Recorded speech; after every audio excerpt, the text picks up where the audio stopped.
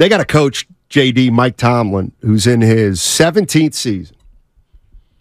And this is one of the things, I'm just going to throw this at you. Maybe it's a dumb question, but I'm going to throw it at you anyway because there are 49er fans that are in the Super Bowl or bust category. If I told you right now that Kyle Shanahan essentially, I know he's got is his 7th year, but would have Mike Tomlin's record, are 49er fans taking it? Yeah, I think so. One Super Bowl would do it. Yeah, one Super Bowl, got to another Super Bowl, which I guess Shanahan's already got that part to it. With all the, yeah, I think so. I wonder if, and then Kyle Shanahan could say, in 17 years, I got to the Super Bowl twice. Like, sometimes that doesn't feel like enough for Niner fans in a crazy kind of way. Well, they got to get the one because it's been so long. Right. And then I think at that point, everything changes. Yeah, the clock. I mean, we're already what? This is the 7th year? 7th year for Shanahan. This is the 7th year. Yep. So you win one this year, and you get 5 or 6 more years. Oh, and then easy. at that point, you're already to 13 years. So there wouldn't even really be any doubt, That's I feel true. like, for another 5 or 6. Oh, if Shanahan... If they won this year. If Shanahan wins it this year, like, he's golden for 5 more years, I would think. Well, let's take it the other way, JD. Let's say this team doesn't make the playoffs. Let's say just something happens and it kind of goes wrong. How much leash does Kyle Shanahan have? I mean, I know he's not going to get fired after one bad year, but I feel like he's 2 years away from being like, it would almost have to be this year and next year I kind of go feel awry, and then the third year there'd be some heat, maybe. Yeah, I kind of do too. Like, he's not a year away. Like I'll use the Giants as an example. All right, Giants obviously in a bad way right now. Yep. Sounds like Farhan and Kapler are going to be back next year regardless. Okay. But if the Giants don't make the playoffs, the way that they're going to not make the playoffs if they don't, they both have heat on them next year. No doubt. Like that, absolutely. Like they are a year away with this being the year. Yeah. Right? No, I agree with Shanahan's not a bad year away from being on the hot seat. No. Now, that being said, if this team doesn't make the playoffs this year, then look at something went really wrong. I almost can't even imagine it. Aside from your top 10 players, 6 of them get hurt, 5 of them get hurt for the year. Right. I feel like they're going to win 10 games regardless. You can chalk them up for 10 games, assuming everybody's there. Question is, will Bosa be there week 1? Will Purdy be there week in and week out? I'm going to get to some of this Mike Tomlin sound in a minute, JD, because he said some very flattering things about the Niners. But let's go to Lamar. Lamar's in Nevada. What's up, Lamar? No, I'm in New York. Oh, New York. In New York. All right. How you doing, buddy? I'm good.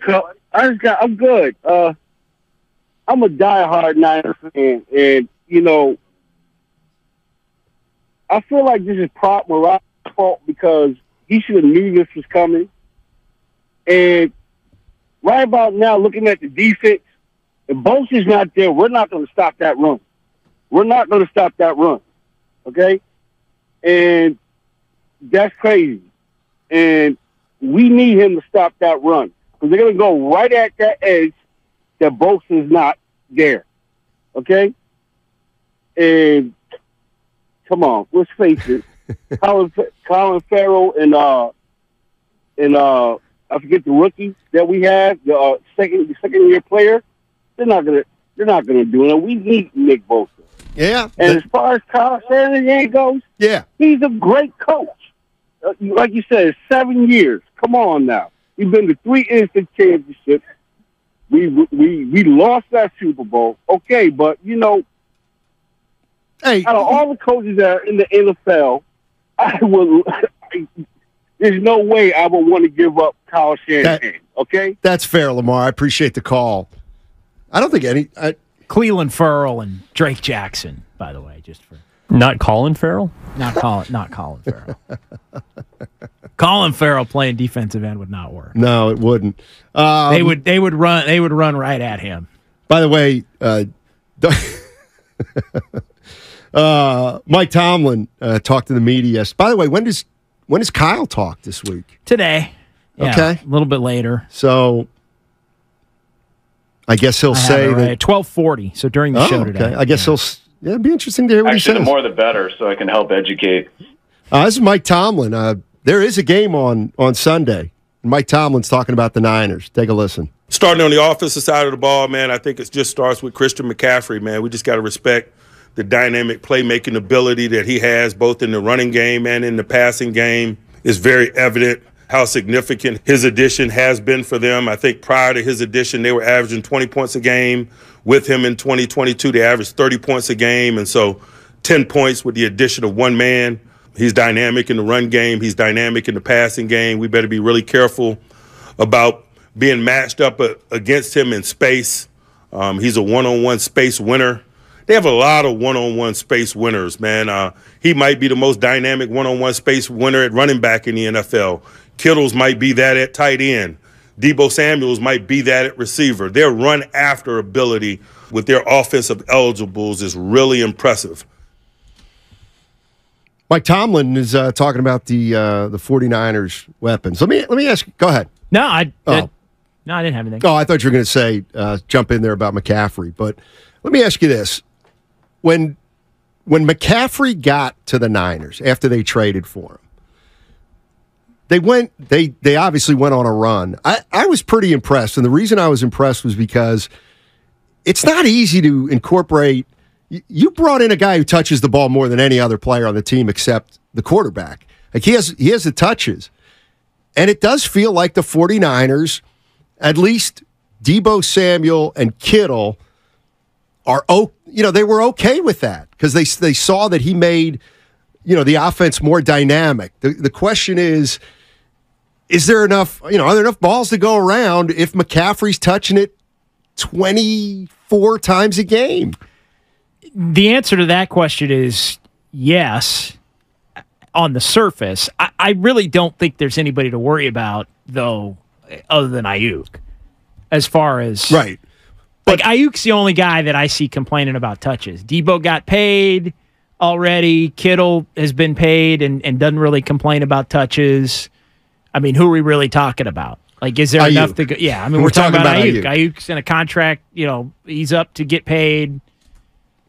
But because ready for a breakout year, wants to have numbers on this high-profile team. I just think they're going to have to bite some. The players are going to have to bite the bullet. I think it's going to be McCaffrey, and then one week it's going to be somebody, and then the next week it's going to be somebody else, and then the next week it's going to be Ayuk, and then the week after that it's going to be Kittle's going to have that big game. But the one thing I do think is McCaffrey. You think this team was a Super Bowl contender before McCaffrey? I mean, the answer going into last year was yes, but the answer when you watched him play through 7 games was no. I would agree. I would agree on that. He got him to another level. By the way, Mike Tomlin thinks Bosa's going to be there. Yes, we are preparing for Bosa. It's prudent for us to assume that he is going to be there and prepare in that vein as opposed to be surprised. We were in a similar circumstance with a dynamic rusher a couple of years ago in TJ. We got a deal done at the 11th hour. He showed up in the stadium, and he was TJ Watt that day. And so that's what those guys do. They show up, and they are who they are.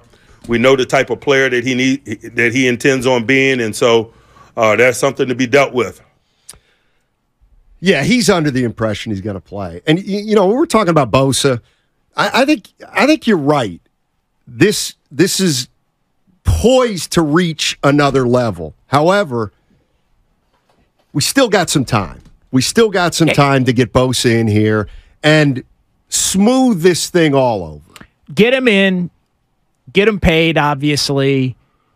Make sure that he's ready to come in and play at a high level and he's not going to be, worn down by the fact that he hasn't been, maybe isn't in football shape, although I think he's probably as close to that as any player could be given everything that he goes through, and just get through the first 3-4 weeks of the season. Like if they got him in the next 3 days, whether he plays in Pittsburgh or not, whether they win in Pittsburgh or not, right?